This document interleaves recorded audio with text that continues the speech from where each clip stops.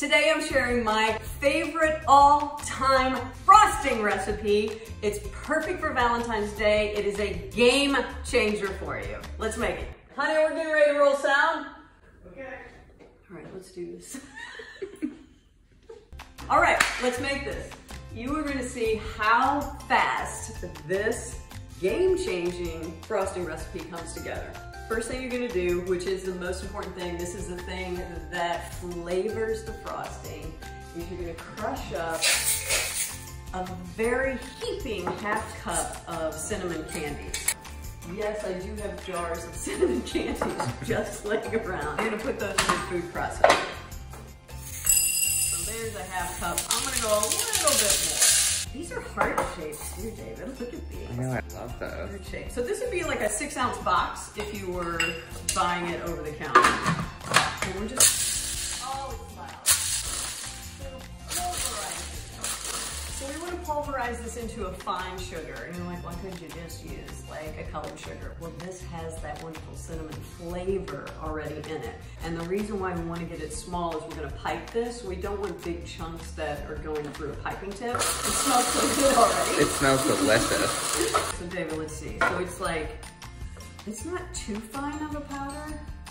Oh, I just want to lick that. All right, put that aside and let's make the frosting. So we've already made the game-changing ingredients of this buttercream frosting, and now we just make the basis for the frosting. And I use 4.5 cups of powdered sugar, and I always sift my powdered sugar. David, why do I sift my powdered sugar? Because it's pretty to watch. That, and we get rid of the lumps when we sift it. All right, this is 4.5 cups powdered sugar. And we're gonna sift that.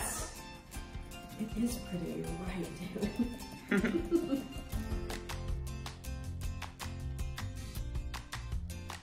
Take some of this powdered sugar. All right, that's a lot of powdered sugar. Powdered sugar going into our standing mixer. Now my butter was freezing cold, so I just grated it. That's a tip, like a nice grate, and it's completely room temperature now. Put that in with my powdered sugar. And into that, David, I'm gonna add 2 sticks of softened butter. And then we're just gonna cream that together. I'm gonna start my mixture. It's on low so that powdered sugar doesn't go everywhere. That's happened many times. Look, there's like a rogue piece of butter hanging off of there. All right, and as that butter starts getting incorporated, now I'm going to add a little bit of a liquid so we can bring it all together. I use evaporated milk. Why evaporated milk over milk or heavy cream? Sure, you could use both, but I like the body that evaporated milk gives us. And not only does it give us body in the frosting at the time that you're making it, like after you frost something, David just told me I had something all over my face. After you frost something, it'll set and get hard enough, especially with cookies, that you can stack. But with the evaporated milk, when you bite into it, it's not like stiff. You know what I mean? I don't know. It's magic. The evaporated milk is magic. Science. So we needed 2 tablespoons in there. I'm going to go slightly more. Nice. Coming together nice. The same you could use in regular milk. You kind of gauge it as it's going along. All right, to this, we're gonna add, oh, I forgot my salt. Doesn't matter, we can add that now. I want a little ½ teaspoon of salt in there. Just give me a little bit of the salty flavor. And then I'm gonna add a teaspoon of vanilla extract. We have 4.5 cups of powdered sugar, 2 sticks of butter, so a cup of softened butter, add a teaspoon of vanilla extract, 1/4 teaspoon of salt, and I use 4 tablespoons of my evaporated milk in this one. Now we add the game changer. So this was, David, is 6 ounces of the cinnamon candies that we crushed up. It smells It does, it smells. So this gives us not only our flavor, it's gonna give us some color too. So that going down in our frosting. A little straight down on that side. David, that's already pink. Look at that. I was gonna add a little red food coloring. I don't think I need to. It kind of just depends on how that colors it up for you.